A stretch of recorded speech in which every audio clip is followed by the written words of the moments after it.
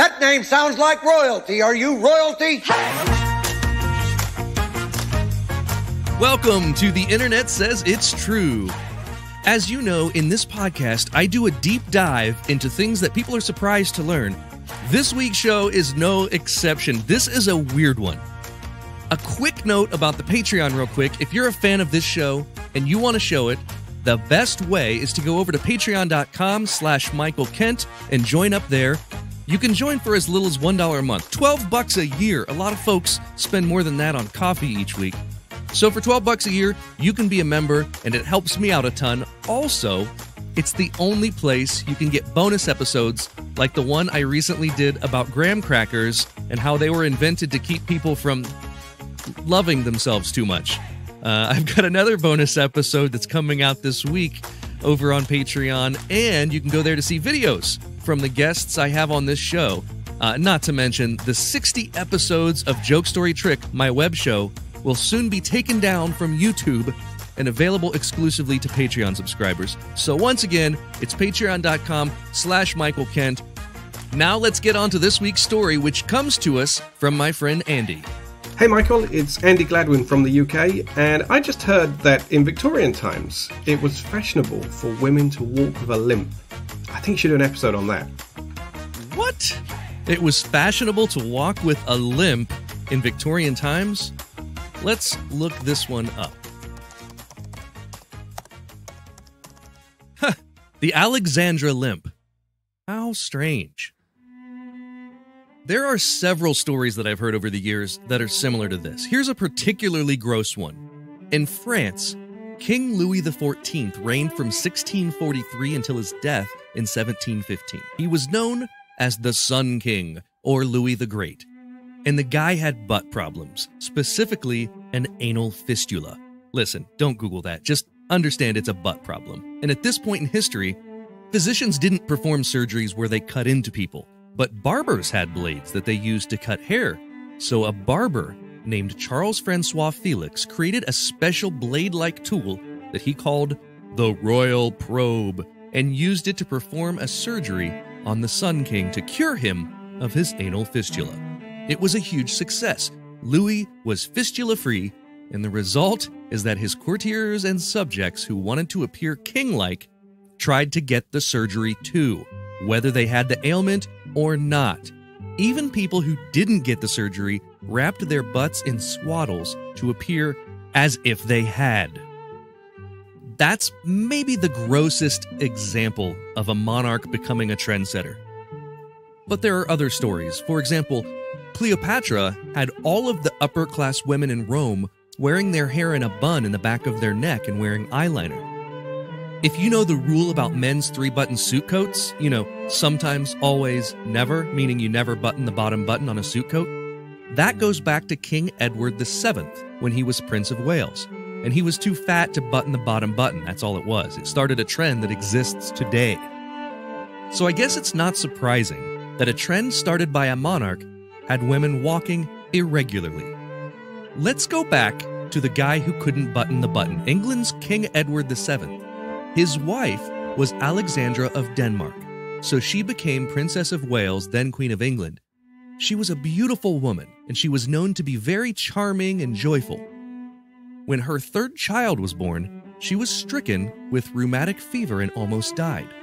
After the birth, she had to use walking sticks to get around, and after a year, had began to walk again without the crutches, and for the rest of her life had a permanent limp. Alexandra of Denmark had already become a trendsetter as Princess of Wales.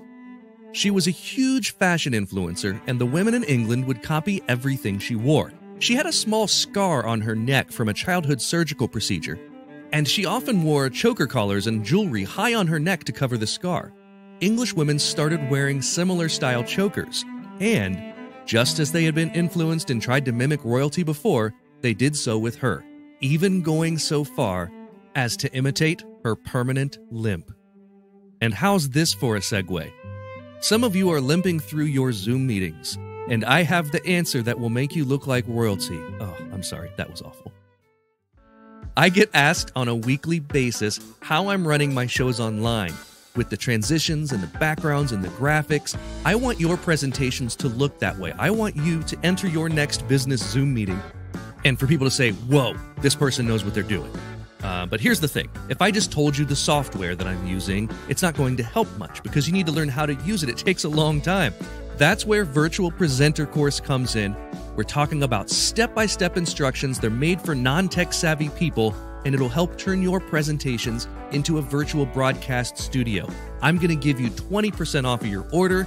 You just go to virtualpresentercourse.com/30, and if you do that, you'll get 20% off your virtual presenter course. There's also a link in the show notes. I promise you'll like what you see. It's virtualpresentercourse.com/30, and you too can be a world-class presenter. And this week on Joke Story Trick, tune in live to see Scam School star Brian Brushwood. He's going to share a story with us, plus you can learn magic and hear some awful jokes. Tune in Tuesday night at 9 p.m. Eastern. You can watch on Twitch, Facebook, or YouTube. Go to jokestorytrick.com. I was having a conversation with my buddy the other day, and he was saying, I need like a new jacket, like a new fleece. And I told him to go to Scotty Vest. They're not just vests, folks. They make jackets and blazers and pants. They even make like quarter zips and shirts and even underwear with pockets and t-shirts with pockets. The whole point is they make clothes that are functional for our modern life where we are never anywhere without our phones and our AirPods and everything else. Go to scottyvest.com to look at their catalog. It's quite extensive and it's pretty awesome. I have several pieces of Scotty Vest gear that I love, and I'm going to give you 15% off of your order just for listening to this show. Go to scottyvest.com, enter promo code TELLME, TELLME, all one word, scottyvest.com, promo code TELLME. Let's get back to the show. Here's a quote from an 1869 edition of the North British Mail newspaper. Taking my customary walk the other day, observant of men, women, and things, I met 3 ladies. They were all 3 young, all 3 good-looking, and all 3 lame. At least, such was my impression, seeing as they all carried handsome sticks and limped. But, on looking back, as everyone else did, I could discover no reason why they should do so. It was called the Alexandra Limp, and it caught on like wildfire, a faked limp that was put on by women in the upper-class areas of London in order to appear more like Alexandra of Denmark. Women would walk with a pronounced limp and go so far as to use a cane they didn't need. They didn't have any ailment, they faked it. And to help them do so, they started wearing shoes of 2 different types, one high heel, one low. The writer in the North British Mail continued, "A monstrosity has made itself visible among the female promenaders in Princes Street. It is as painful as it is idiotic and ludicrous." Well, I agree with the North British Mail writer, but for shoemakers, they saw an opportunity. They began selling pairs of women's shoes with mismatched heels so that walking in them would make the wearer wobble. There is a happy ending to this story. Fads, by definition, fade away and get replaced with something else, and that's the story with the Alexandra Limp. Women of London could soon walk normal again. That is, until the next fad. As the limp went out of style for ladies of London, a popular fashion journal reported the following. "The Alexandra Limp is to be discontinued forthwith. The skirt of the season, we are informed, is to cling closely round the feet, in consequence whereof ladies will be obliged to walk as if their feet were tied together." Now it's part of the podcast where I call a friend and quiz them, and today I'm calling the host of the Tracing the Path podcast, Dan R. Morris. Dan contacted me on Twitter, and he desperately wants a Tell Me What to Google sticker. And if you've listened to this show, you know what that's about. So welcome to the show, Dan. Dude, I'm chilling in Nashville. It's a little bit rainy today, which makes it a perfect day for this. Yeah, that's right. I have so much outdoor work to do today, and I'm doing my podcast first so that by the time I go outside, it's going to be raining, and then I don't have to do any of it. Nice. It's typical procrastination. I'm really good at coming up with schemes and tactics to procrastinate yard work. Like starting the laundry after dinner. Yeah, like, oh, you know what? I'm too tired. We'll just do it tomorrow. Well, you don't know what the topic is about. And so the first question, you're from Nashville. You're in Nashville, Tennessee. So if you get this first question right, I will donate $50 to the Nashville Food Project. If you don't get it right, I will spend that money on magic tricks. So this could be, either way. Yeah. Well, yeah. And it's a good way either way. Either I get to do more magic or some folks get to eat. No pressure. Yeah. What weird trend was started by Alexandra of Denmark when she was Princess of Wales? Now, this is multiple choice. So here are your choices. What weird trend was started by Alexandra of Denmark when she was Princess of Wales? 1. Upper-class women in London started walking with a limp. 2. People in London started talking with a fake Danish accent. Or 3. British subjects began singing a song of thanks before meals. Well, this is easy. I mean, everybody knows this. It's clearly B. Clearly B. People in London started talking with a fake Danish accent. Yeah, I think that this. I think this is common knowledge. I think that's what I think. Well, you are a good bluffer, but you are incorrect. Your confidence with your answer would have led me to believe that you had done an episode on this. However, the answer is number 1. Upper-class women in London started walking with a limp. And this is true. They called it the Alexandra Limp. She had a limp as a result of rheumatic fever. And people wanted to be like her. They copied her fashion trends and they started limping because of her. This was an empathy play? I don't know that it was empathy as much as it was like everything, we can appear to be royal because the royals limp. It's really strange. There are so many weird stories of Contagion like this. Limping nobility. Yeah, it's so weird. In fact, the shoemakers in that area started creating shoes with 2 different size heels to make it easier for the Alexandra Limp. Well, I'm sure somebody out there that had a shorter leg was really appreciative of such a thing. They were, yeah, but then they also like, are these people mocking me? What's happening? This is how Dr. Scholl's began. That's right. I will spend money on magic tricks, but because you came on the show, I will also donate $50 to the Nashville Food Project today. So, the whole time we were answering that, I was trying to think of Michael Douglas's wife's name, but it never. Catherine Zeta-Jones. Yes. Oh, was totally going to infuse that into the answer to make it common knowledge, but I couldn't come up with it. Catherine Zeta-Jones did a movie about the fake Danish accent no, I don't know what your answer would have been. This is what I was going to say because she's from Wales. I was like, this is going to be it. All right. Well, question 2. For this question, if you get it right, I will put an ad for your podcast in next week's episode. If you get it wrong, you have to do the same for my show. Good. Deal? All right. So here we go. This is for, I don't know, 10 seconds of airtime. The Alexandra Limp wasn't the first time in history people faked an ailment for status. Nazis were known for doing what to themselves in order to appear tougher? So this is another multiple choice.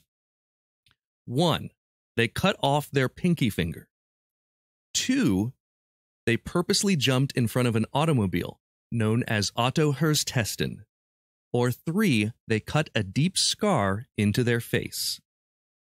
I was going to guess C before you did the multiple choice because it just seemed very German. It is, yeah. You see, that's like the stereotypical Nazi in a movie has the scar across their face and the typical bad guy. And absolutely. And the reason that is a trope in so many shows is because you, Dan, are correct. They cut a deep scar into their face, and that started not only a trend within the Nazis, but in every bad guy movie ever since then. You'll always see these deep scars, and it's because Nazis used to do that. They wanted to appear tough, as if they had been in battle, and so they would have their friends, or they would do it themselves, take a knife and carve themselves. Another example of stupid contagion. Maybe that explains why Charles Bronson always looked like that. Maybe. Or maybe he just had a scar. You know, in what was the second Star Wars movie? Well, it was this in Emperor Strikes Back. In that first scene, I've read that one of the reasons that they had Luke get attacked by was it a tauntaun? No, it was the Hoth Wampa. Which was it? Or was the it was Empire Strikes Back, and it was because he'd gotten injured. He had gotten injured in like a motorcycle accident or something, and had a scar around his mouth. And they wanted to, you know, they didn't want the continuity error, so they had him get attacked early in the film in order to for continuity. You know who's in that movie that you might not know? Who's that? John Ratzenberger, Cliff Clavin from Cheers. What is he in The Empire Strikes Back? Yeah, is he wearing a mask or something? No, he plays one of the soldiers on Luke Skywalker's side, and while they're still in that snow compound, while Leia and Han are in there and they're like trying to figure out where Luke is, he actually comes up and he has a line. No way. Yeah. Now, does he have a mustache? No. I was going to say, I feel like I would recognize him. Yeah. He's a very young Cliff Clavin right there. Yeah, and that's well before Cheers. That's interesting. It'd be pretty funny if he came up and said, you know, Luke, it's a little known fact that those tauntauns make really good beds at night. Okay, so number 3. If you get this one right, I will give you a coveted "Tell me what to Google" sticker.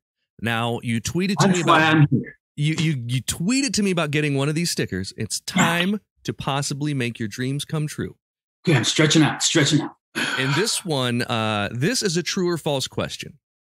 Around 1870, the Grecian bend was a term for another English fashion trend in which ladies would walk doubled over forward. True or false, the Grecian bend made it across the ocean and was picked up as a trend by ladies in America? I'm going to go with false, because I believe the Grecian bend is what happens to your hair when you put the formula in. like in Greece. Grecian like formula. In the movie Grease.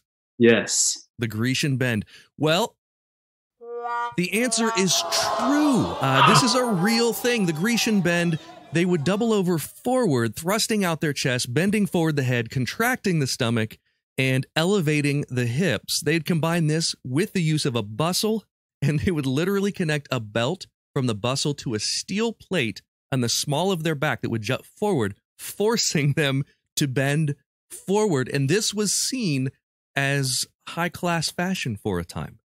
No matter how far I stick my chest out, my tummy still is straight underneath. I'm the same way, man. I put on 25 pounds during the pandemic. The Grecian bend is impossible for me. My Grecian bend goes backwards. It starts at the belly and then goes backwards.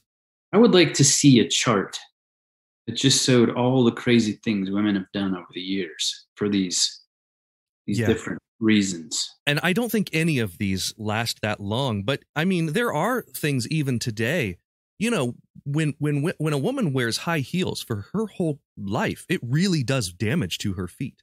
Oh, I don't think the bones and everything in her feet. And there might be a day that people look back at that and say, why did they do this stupid thing to their feet? The way that we look at, you know, I believe it was in Japan, women did the foot binding to make their feet smaller. I'm waiting for that day when somebody says, you got to tell me that you put food in this box and you let rays eat it up and you thought that was safe. Yeah. So I'm waiting for that day. You would eat it out of plastic? Like you thought made with oil? Rays. Someday people are going to be like, how could you ever have thought that was safe? I wonder if, you know, in the not too distant future, you know, right now microwaves are just standard in homes. I wonder if those will be replaced with like air fryers. Things that are safe. Yeah. You can almost do the exact same thing with an air fryer that you can with a microwave. Just about. The only thing you can't have an air fryer. I'm not exactly sure I know what it is. So we have one. I use it all the time, and I'm also not exactly sure what it is.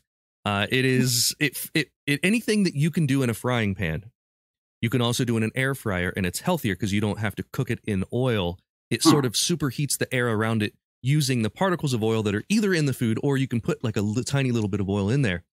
And it's great. Like, there are so many things that an air fryer is great for, but the best is reheats. Like if you have leftover French fries, or even frozen French fries, oh my God, they're amazing in an air fryer. They get crisp. Anything you would make in a microwave, make in the air fryer, and it's not soggy. That's basically how I describe it. I happen to be a toaster oven purist myself. My wife is too, and I am not. I grew up with a standard toaster. She grew up with a toaster oven, so we have both. And she was like, "Why aren't you using the toaster oven?" And I didn't grow up with it, so I don't get it. And she's big on that. It's like a mini oven. It is. Nothing gets soggy like in the microwave. It's just a mini oven. It is. Yeah. As long as you don't leave your cheese Danish in there and burn down Dunder Mifflin, you're good. For this question, this is question number 4. If you get it wrong, you have to work in a phrase of my choice in your next podcast. If you get it right, I have to work in that same phrase in my next podcast. And here's the phrase. The phrase will be, quote, "Think again, Tony Danza." So if you get this question wrong, your next podcast has to have the words, quote, "Think again, Tony Danza," end quote, in there somewhere. I'm writing that down. Think again, Tony Danza. And I'll do it if you get the question right.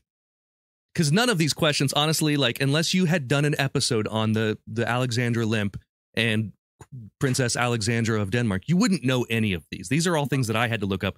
I like to use the quiz to provide additional information that wasn't in the episode. So, as Princess of Wales, Alexandra of Denmark often visited people in hospitals. One of these people was quite notable. Which one of these famous people did Alexandra meet? A. Joseph Merrick, the Elephant Man. B. A young Winston Churchill. Or C. Charles Darwin. Tell me again the year of... the late 1860s. So I believe that Darwin's Origin of Species was published in 1859. Okay. And I also believe that Charles Darwin, after he returned from his trip around the world where he made all of his notes, that he was sick upon his return. It took some time for him to get better, at which time he was actually in a hospital. Winston Churchill also had some health problems as a youth.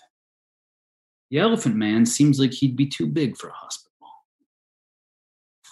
So I'm going to go with Charles Darwin based on the year alone. I'm sorry, but you will have to think again, Tony Danza, because the answer is Joseph Merrick, the Elephant Man. Yeah, the Elephant Man was one of the people that Alexandra of Denmark, when she was Princess of Wales, met in the hospital. And apparently this was notable because he was quite notable. You know, they made a movie about him later in history. And so. Wasn't Michael Jackson accused of wanting to buy the bones of the Elephant Man? Yes, and I believe the rumor was that he had bought them, but I don't think that that's true. I know that they're in his famous "Leave Me Alone" music video. He parodies all of those rumors about him, and I think that's one of the things in that video is the Elephant Man. And I believe Tony Danza is now a teacher in New York. Are you kidding? Or an English teacher? No, he's just a teacher. Not only is that amazing, but it's also, that would be a great sitcom. Yeah.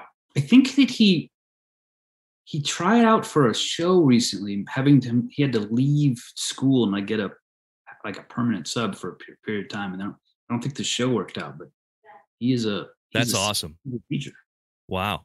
Now, next week, my show is going to be about 6 degrees of Kevin Bacon. So I'm sure that I can... Maybe you can look up the how many degrees Tony Danza has to Kevin Bacon. Yes. And then that work in that phrase quite easily. It's very possible. I looked up, after I was on Penn and Teller, I was within the 7 degrees of Kevin Bacon. I think I am 4 or 5 away. Because being on a TV show with Penn Teller and Allison Hannigan, they've all done enough work. Yeah, Penn yeah. and Teller have done a few yeah, movies, and Alison Hannigan's done a few movies, and between them, it's quite easy to get to Kevin Bacon within a few steps. Yeah, I would think you more like 3. Yeah, I have to look it up. I know that after the show, someone said, "Hey, you are only X amount of steps from Kevin Bacon now." So that's cool. Yeah. I am 2. What's that? I am 2 away from Kevin Bacon. You're 2, and what gets you 2 away from Kevin Bacon? Well, the reason that I'm doing the episode on 6 Degrees is because I am friends with Brian Turtle, who created the 6 Degrees of Kevin Bacon game. Oh, wow. And he met Kevin Bacon at Comic-Con.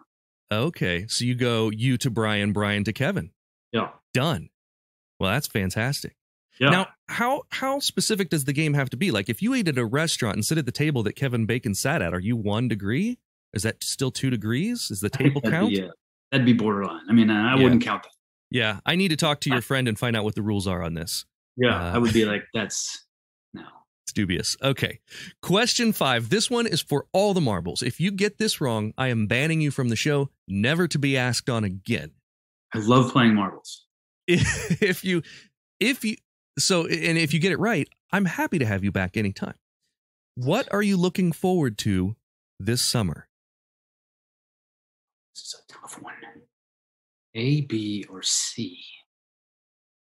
I'm going to have to go with B, Michael Kent. I'm looking forward to hiking with the kids. That is a correct answer. Where do you all go hiking? So I've lived a lot of places, like 17 states, a few countries. Wow. So my goal this summer with the kids is I'm going to take them to Cumberland something state park, because it happens to fall in the dark sky ordinance. So we're going to go at night because I want my kids to see the stars. Wow. You know, in the city, in suburbia, you see some stars. Yeah. But I want to take them to a place where they can see all the stars. And this just happens to have a valley that is shrouded in, like, it's totally black at night. So you can see the Milky Way and everything. And I haven't seen that before. So I saw it when I lived in Romania, and we were deep in the mountains one night camping, and I looked up and I was like, holy mackerel. It's insane. Well, Dan, it has been so awesome to have you on the podcast. Tell people where they can find your podcast. We are at Tracing the Path, and Tracing the Path I'm sure you could go to .com, but .libsyn.com is the official host. Sure. But yeah, every month we tell stories you don't know about things you thought you did. Ooh. Like the very first episode, we told the story of how Apple became a giant company. How did it tip from being a small company to a giant company? And the answer to that question lies with a small company in Minnesota that created a little game called the Oregon Trail. Ooh. Yeah. We were talking about the Oregon Trail the other day because my wife is about to go out on this 2-week journey out west, and she'll be going to many of those places that I saw on the old Apple IIe when I was in the 5th grade. Excellent. So yeah, it's going to be quite exciting. Awesome. We'll go to tracingthepath.com or tracingthepath.libsync.com and check his podcast out, because I have a feeling if you listen to the podcast, you will really enjoy his podcast, because we're both teaching you something. We're both telling you stuff, stories that you didn't know or things you thought you knew. Well, it was a pleasure having you on, man. I hope that you have a fantastic week. Hey, thanks for having me again. Think again, Tony Danza. That is all for this week. Thanks to Andy for the show topic and Dan Morris for being a guest. Go hit the Patreon if you want to see the video unedited of Dan's guest quiz, or to hear bonus episodes. I'll be putting a new bonus episode up this week. Also, if you learned something that you didn't already know from my show, please go over to iTunes, leave a review with 5 stars and a few words. That's the rule. You got to do it. That helps me a ton, because that's how the algorithm works, to get the podcast suggested to more people. And that way we can keep learning something new if the internet says it's true. The Internet Says It's True would like to thank the Patreon subscribers whose monthly contributions put them at producer status. Sean Brown, Catherine Morgan, Taylor Hurt, Tony Ford, Bryce Swanson, Mitch Joseph Kimplin, Andrew Joseph Kimplin, Alan Sekulik, Eugene Anderson, Matt McVeigh, Joanne Martin, Jim Martin. The show is written and produced by me, Michael Kent. The theme song is by Finite Music Forge, and additional music this week was from Cooper Canal. All audio clips in this episode are used for education and commentary and used under Fair Use Title 17 U.S.C. Section 107. You can listen to past episodes by searching for The Internet Says It's True wherever you get your podcasts, and you can see bonus content at patreon.com/Michael Kent.